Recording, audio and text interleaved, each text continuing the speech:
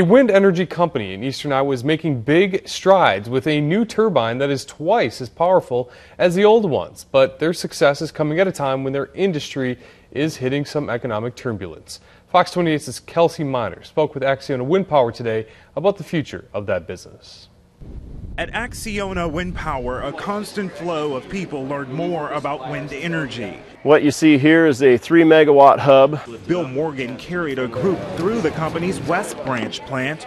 On display, the latest turbine, the AW3000. It is double the generating power of a standard turbine and takes a lot of hands and hours to construct. So a 1.5 it takes 10 people total, from pre-nacelle to pre-hub and final assembly. A 3.0, you're looking at 12 to 14 people and roughly 650 to 750 man hours. While Acciona proudly showed off its newest wind turbine, the AW3000, questions loom on the government's uncertain future for wind energy.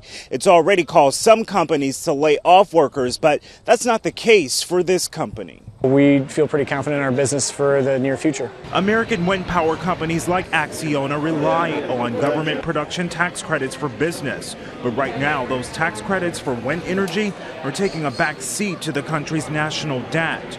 One thing Acciona has going for them is the ability to produce large orders in other markets nationwide. We can serve Canadian, Mexican, and other countries' markets, which opens up more opportunities for us. With that said, even Acciona knows there's a greater push for wind farms here in the U.S., and they too urge Washington to take heed.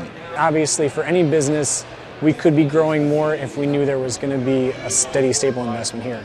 In West Branch, Kelsey Miner, CBS 2 News. Industry experts believe that wind energy in the near future could possibly survive in the open market without tax credit help.